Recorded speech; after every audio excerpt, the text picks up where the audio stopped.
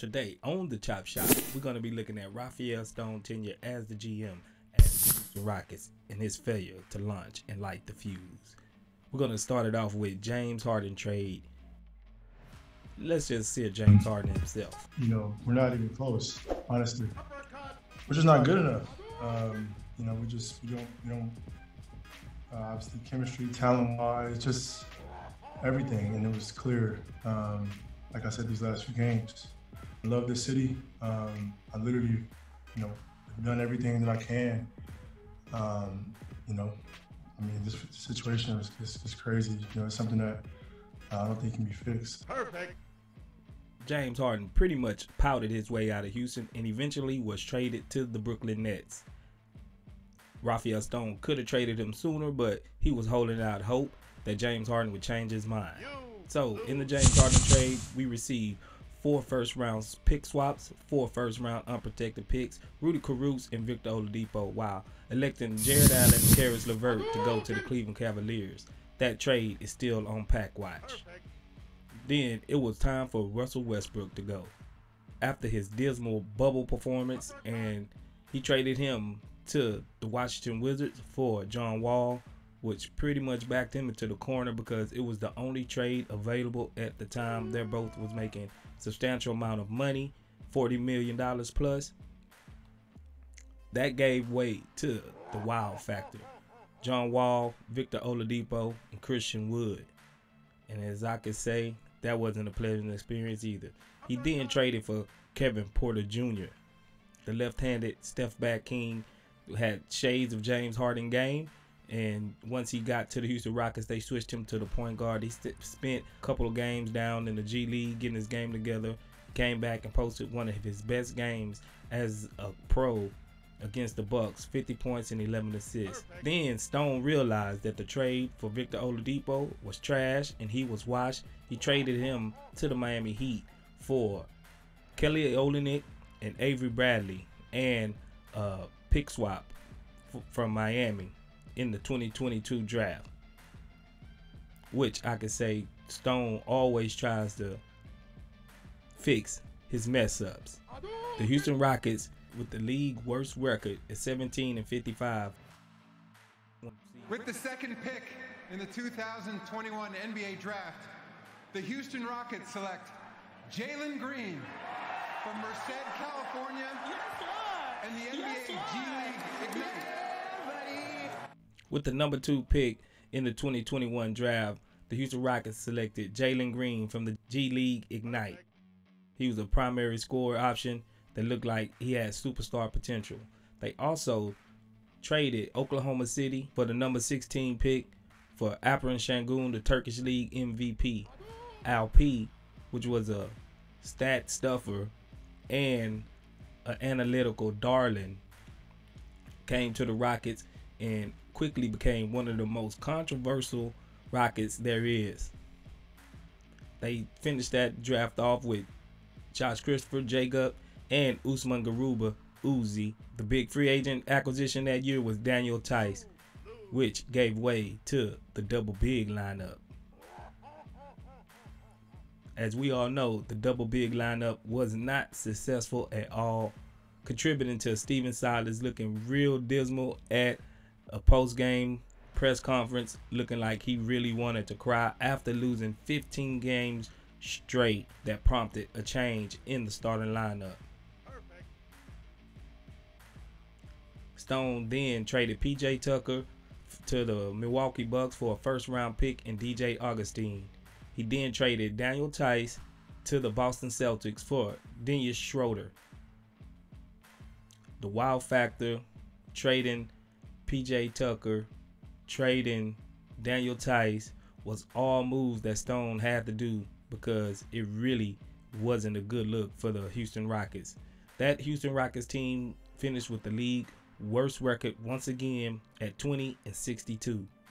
Then it was time to draft once more.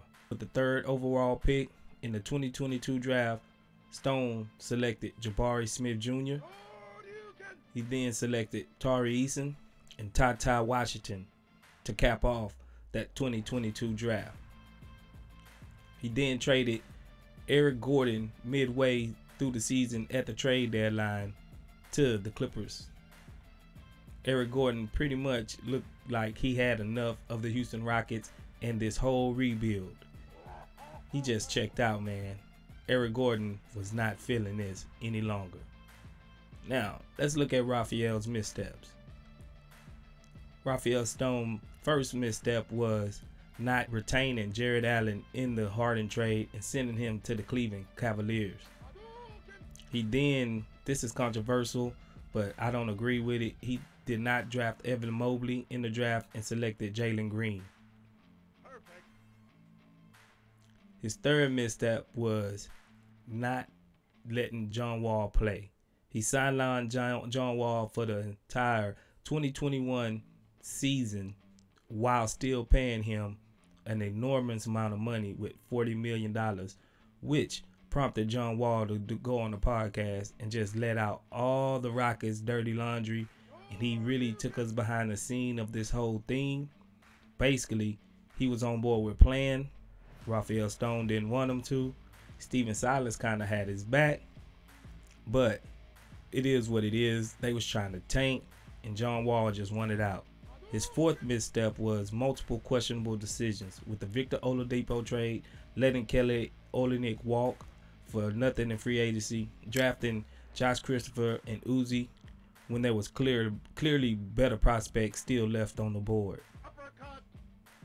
His fifth misstep was overvaluing Gordon's leadership. Eric Gordon was supposed to be traded much sooner, but he valued his leadership until we seen this incident right here. One of the guys that's been through it, and that's J.R. Smith. He changed. My first 10 years, I was playing damn near meaningless basketball up until, I think, in 2009, we took the Lakers to the Western Conference Finals. And other than that, we get to the Knicks, we had the one good run. So from like the first better half of my career, it was just like, oh, okay, well, we're going to get blown out. So let me just do what I do to make sure I stand out in a sense, you know? So by the time I got to Cleveland, it was like, oh no, I'm not showing up at 10 and practice at 11. I'm here at 8, getting treatment, I'm lifting, I'm eating, like I'm watching Bron. I'm like, oh no. This is how we win. So my mentality completely changed. So it was like my accountability on even some of the things, like not feeling like I had a fair shake, like accountability, like I added a lot of that to the situation to where it kind of weeded me out. So like, that's why I fear for like young players and talking about bringing the age group back down. It's hard because I was that high school kid who was that 17, 18 years old, go to a really bad team, not really that good with vets, like don't really like young players. So I'm 17, 18 years old. I'm around 35, 36-year-old dudes looking at me like, what am I doing there anyway? Is that the best situation for me? Probably not. When I got to Cleveland, like that was the first time I seen the whole team in the weight room and on the court. Like we were doing individual workouts together. Like it was something that I've never seen before. Like literally, and I catered a lot of that to Bron because his work ethic and his drive is ridiculous. It doesn't matter if you're the 15th man on the team or the second man on the team. He'll go work out with you. He's gonna get shots up with you. He's gonna talk to you, communicate with you, like what's going on, what do you see, whatever. And for me, once I really got around that winning mindset, like, no, this is our expectations. We expect to win. Not like, oh, we just gonna get there and then see what happens. Like, no, we expect to win. Talking about right there. This is the biggest fundamental thing and aspect that Rafael Stone has missed out in this whole rebuild. This is why I give him a failure as the GM so far for the Houston Rockets, because he totally is one-sided on losing, and breaking these guys' mentality that he already have on the team, and that is not how it's done. You heard it from J.R. Smith himself. Once a loser, always a loser. You always get that in your mind that if we're gonna go out here and get blown out, I'm gonna play selfish basketball. And we seen that night in and night out for the majority of 2 seasons with the Houston Rockets. They have no culture. And if you go back and if you look at this interview with Stone and his answer about culture, he really feels like we have a good culture here. that means he is off point. He is missing the boat.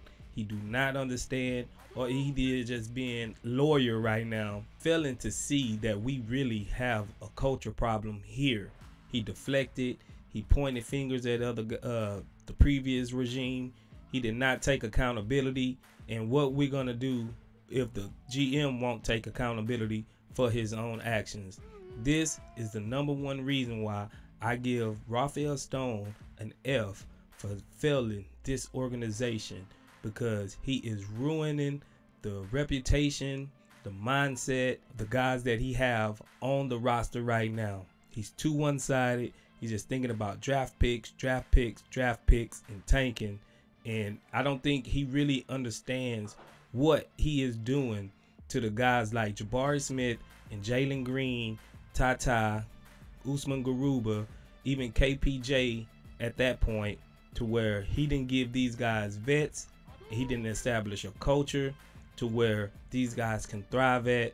And from my understanding, if I was Tillman Fertitta, Rafael Stone will be on the hot seat coming this season, pending on what he does for the 2023 offseason.